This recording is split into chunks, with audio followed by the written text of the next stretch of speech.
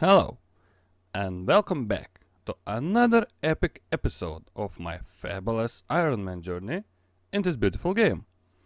So, I'm slowly coming back to where I left before going full AFK skills to 120. It's Elite Dungeons 3, Shadow Reef. Still, don't have Eldritch crossbow. I have one piece that I got from my first kill with a Death Touch dart. A couple darts later, I got Ambipet. So, I technically had 0 KC crossbow piece and a pet. Now, I have 50 ambassador kill count and 21 is killed with darts. So, I'm on drop rate and going for another piece. I hope I will get it soon. Haven't gotten the McFace sword yet. Maybe this is the one, and of course it isn't. Next kill for sure. First kill of Crucian Leviathan, or whatever it's called, is going down. And it's my 75th kill, and I get some blackstone arrow tips. Maybe someday I'm gonna use them. This boss always gives me trouble, but the more I kill, I get more used to it. Oh nice, Hydrix ball tips are always good. I can kill Ambassador solo myself, but it was a long time ago, and I collected a lot of Death Touch darts, so why not use them here? Let's see what I get. Oh, nice.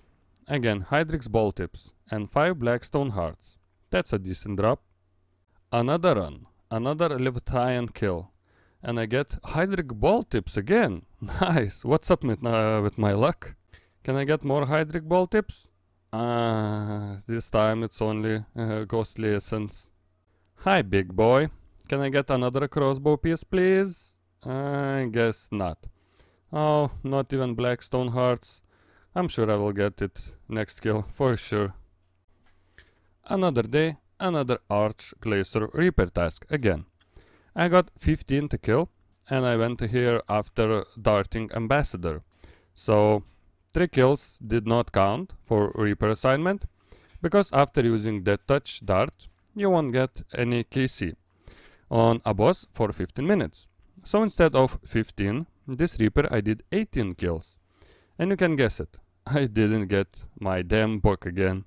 But I'm fine with it, because I have a reason to come back here, and it's a very nice boss to do. I know. Mining Seren stones on Ironman? Am I insane? I just love this. Just load a mining preset and click once every 5 minutes.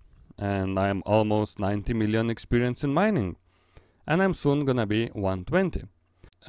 As for smithing, I just recently hit 40 million experience mark.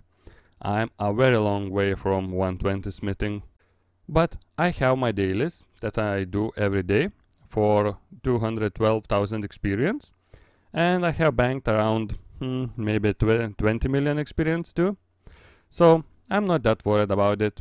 I think I'll be fine. I have only one smithing brawling gloves, and using them with power burst potion, I get 10 to 15,000 experience per one charge. It should get me around 6 million experience. I hope I will get some of those gloves more. That will be insane to get at least one more pair. I'm still trying to get Tavia's Road. I don't even know how much I spent on these maps, but a lot of money gone here. Effigy and the Reaper gift are always nice to buy. And let's see, maybe this is finally time to get the red map, and it's not. Reaper points are always nice, and for effigy, I'm gonna use it on smithing, even though rune crafting is a better option to use, but it's smithing for now. Well, tomorrow we're gonna try again. My goal for now will be Reaper tasks and Shadow Reef grind. I want to finally get the Eldritch crossbow. I hope I will get it soon. So, this is gonna be it for this episode. I hope you guys enjoyed watching, and if you did, leave a like. If you want to see more of my videos, subscribe, and I see you in my next episode. Au revoir.